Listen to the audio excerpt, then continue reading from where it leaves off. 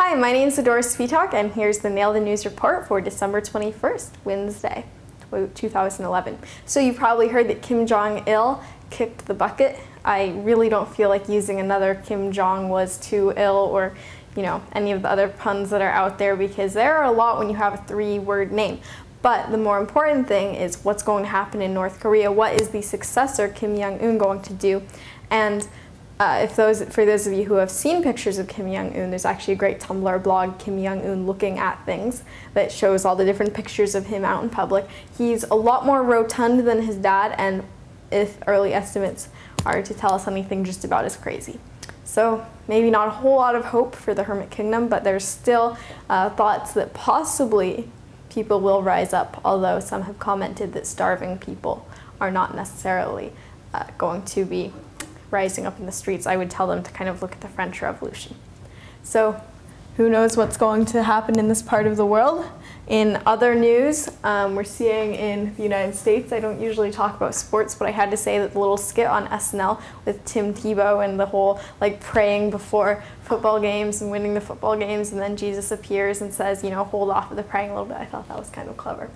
So that's they're Wisconsin. I totally forget what state they're from. No, Denver Broncos, that's it, I believe.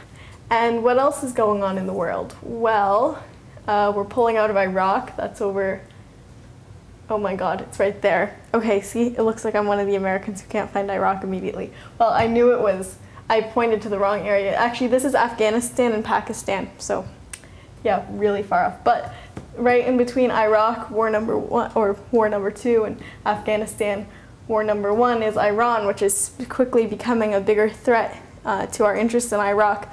There's big worry in the US about how influential Iran is becoming in the largely Shiite now, or Shiites are a minority in Iraq, but they're really taking control now because Sunnis were in power under Hussein, and so there's a big backlash against them.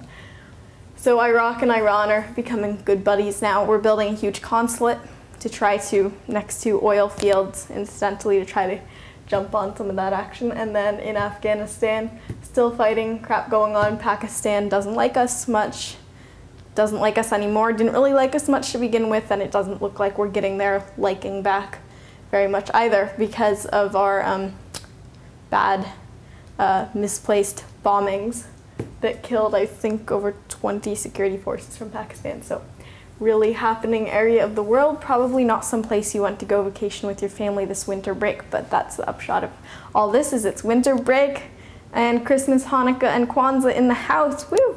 So yeah, I know it was maybe inappropriate to go from Iraq and Pakistan and Afghanistan to winter break, but that's the way things in our world are. Thanks.